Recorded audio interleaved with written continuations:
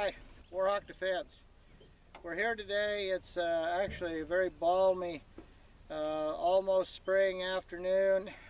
They say that the snow is coming in tonight and the cold temperatures, so we wanted to do a video before it got too bad. This is a Harrington & Richardson H&R M1 Garand 30 caliber military rifle. This one was manufactured in about 1955. H&R got the contract to do these guns after World War II. They needed more rifles, obviously. A lot of them had been used during the war, and the Korean War was underway. However, by the time that these rifles, these H&R rifles were made, the Korean War, the armistice had already been signed, and so by 1954, 55, and 56, when these rifles were made, the Korean War was over. But they went to the active duty forces anyway, and they stayed in the active duty forces well into the 60s, 1963 in some units, but by 1957 the M14 had come into acceptance. That was the main military battle rifle of the time, and these were relegated to probably National Guard, second line service, and a lot of them were sent overseas to other countries. In fact, millions of them went overseas. There were just over 4 million M1 Garands made. The first ones were made and hit the military, began to receive them in 1937, and they became the official military rifle in 1937, and of course they stayed as the main military battle rifle through World War II, Korean War. Some of them ended up in Vietnam as sniper versions, but a very nice rifle. I'll show it to you. Hopefully you can see this rifle. This one, as I say, is got all the cartouches. The H&R cartouche here. There's a cartouche under here, and we'll do a close-up detail of all these cartouches. And the wood's in pretty good shape. My guess is this one was probably part of a military unit, and when it was pulled out of service, it was then probably went to the civilian marksmanship program, and probably somebody bought it from there, I'm guessing. But it is in very good condition, and we like it. There's no real bad wear on it. Of course, this rifle never really saw battle, since it was made after World War II and after Korea. So it's one of the last rifles made. H&R had the last, and also International Harvester had some of the last contracts to make these rifles. So this, if you think in terms of you know, how new they are, this one is one of the latest ones made. This was probably made a year before they quit manufacturing them. This rifle is one of the few military rifles I've got that I'm actually older than this rifle. So this rifle was made after I was born, which makes me feel kind of old, but not as old as the other Second World War rifles I've got, which are at least 10 years older than me. But anyway, that's what this is. Now, this is a gas-operated semi-automatic. It fires 8 rounds in a clip. It's called an N-block clip. This is what the clip looks like. And this is truly, if you want to say the word clip, this is what a clip is. The rounds clip inside of there, and then they drop into the rifle. And we'll show you how that works. Now when I open this rifle up, you're going to hear the ping, and it's going to eject that clip. Ready? Here we go. Okay, so when I pull the bolt back, the clip flings out and makes a ping. Now what also came out there is a snap cap we had in there that we're going to use to demonstrate some stuff with. So now that this is empty, if I were in combat, I would take this clip, which has 8 30-06 caliber cartridges in it. I would put it right here. I would hold the release here with the side of my hand. I would push it in until it clicked, and I'd let this go, and it'd charge around and we'd be ready to fire. We're not going to get to that point yet, however. I'm going to show you how this loads with this dummy round. So here we go.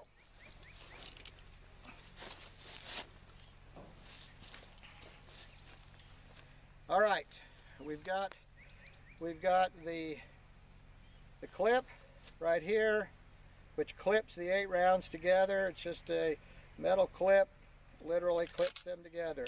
You put that in. If you're just going to load some single rounds, say you had a few rounds left over, you didn't have full 8, you could still load them by dropping them in. Once you put the clip in, you put it in. Now what we're going to do is hold this with the side of our hand. We're going to hold it, push it down with our thumb. You'll hear a click. There's the click. Now I'm going to let it go, and it loads. Now if that were a real round, I'd be ready to go down range on that target and fire off a round. Alright, so that's the way we're going to do this. Here we go again. We're going to unload it so we can put some real rounds in it. There you go.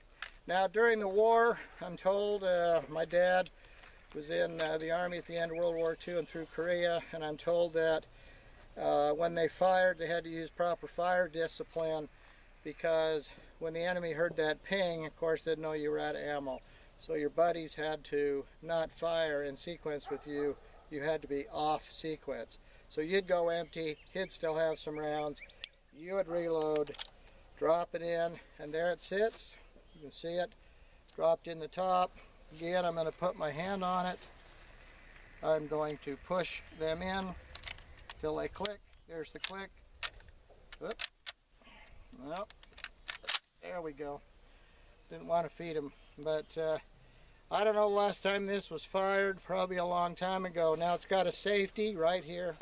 We're going to put that safety on, and that should allow, yes it does, this gun will not fire with that safety on, so we are now safe. We're going to put our hearing protection on now, and we're going to fire a few rounds downrange. Now this gun has an effective range of about 300 or 400 yards. It shoots a 30-06 caliber. Now that's a pretty powerful round. That's a deer hunting round for sure, and that's a man stopper, and it's got good range and good knockdown. Now what we use now in the military, the 5.56, is a 22 size bullet with a lot of velocity. This one is a 30 caliber bullet, so it is a much larger bullet going down range with a much more velocity and hitting power and distance. So this is a distance rifle. Of course, back in the day, World War II, and that the battle lines were, it wasn't house to house so much. It was long range. The enemy would be way over there on their side, you know, and we'd be over here, and you needed a rifle that could shoot accurately at 300 or 400 yards. It's sighted right here. It's a peep sight, and hopefully you can see that. It's a peep sight. It's adjusted up and down, left and right, so windage elevation are adjusted here. On the front, it's just a couple of ears to protect it, and the front post, which is just down inside of there. So we are going to sight this rifle. Now we're shooting really close here, just to give you an idea what it's like, because we're going to shoot one clip because this isn't a range and will make a lot of people upset probably. Well, it is a range, it's just not a rifle range. So we'll do this for a demo. So we're going to halt right here and put our ears on, and then we're going to shoot it. Here we go. The range is hot. We are going hot. Safety is off. We're going to take a couple of shots. Here we go.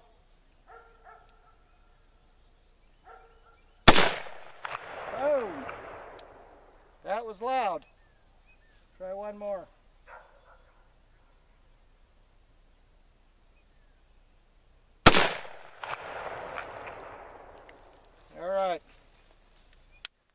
the camera.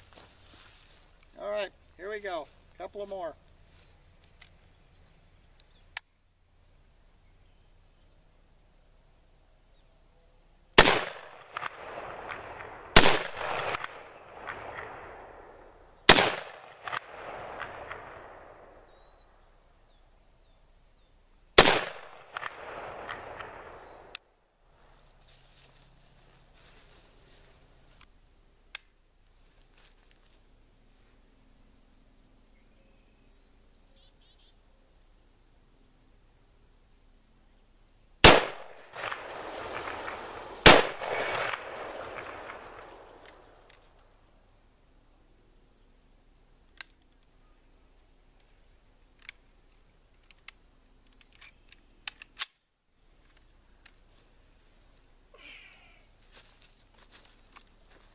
All right, there we are, empty clip. You heard it eject. We're going to take a look at the shots here.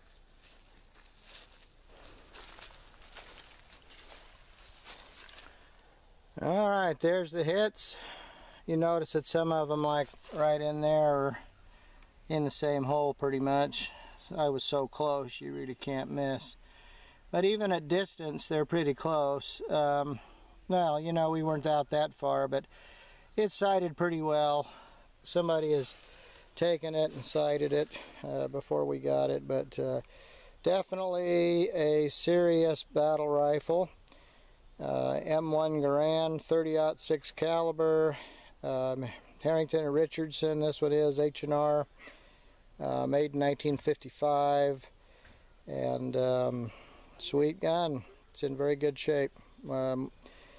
We'll do some close-ups of it. You should, if you want to buy one of these that's in any kind of good shape, you probably should expect to pay between $500 and $700, maybe $800. So, and here is Braden. This is Braden, our helper for today, who is helping us with the camera work. What do you think, Braden? Good. Nice gun? Mm-hmm. Would you buy one of these? Yeah. Yeah? You think it's a cool gun? Yeah. And I got one and for Christmas. You got one for Christmas? Yep.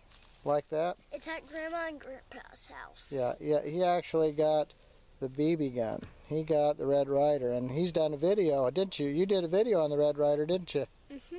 Yeah, and he liked that gun too, but this one's a little bigger than the Red Ryder, isn't it? Yeah. Yeah, this one weighs about 9 pounds. Mm-hmm.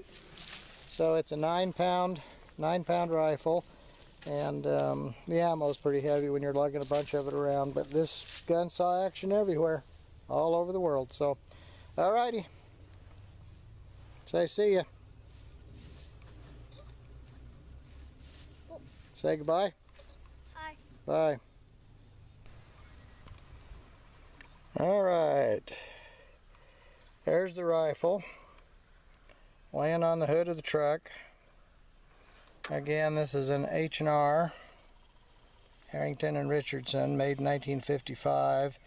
Basically, they're all made to the same spec, so they were all made to military spec. The difference on this one is, this one probably was never brought back into the arsenal, stripped down and refurbished. A lot of the other war rifles, once they came back from war service, were stripped down. Okay, they were stripped down. The broken or worn parts were tossed aside and thrown away, and then new parts were put on. So they were arsenal refinished, which means that, you know, they're mismatched parts, but they're all in working order. The parts were just mismatched, and there you can see the HRA on there, and there you can see the H&R Arms Company on the side, and there's the H&R cartouche right there on the side, just below the receiver. That's the this cartouche. If you look it up on the internet, this cartouche right here is indicates this was the cartouche used from the last run, and there's the P cartouche. right there on the grip.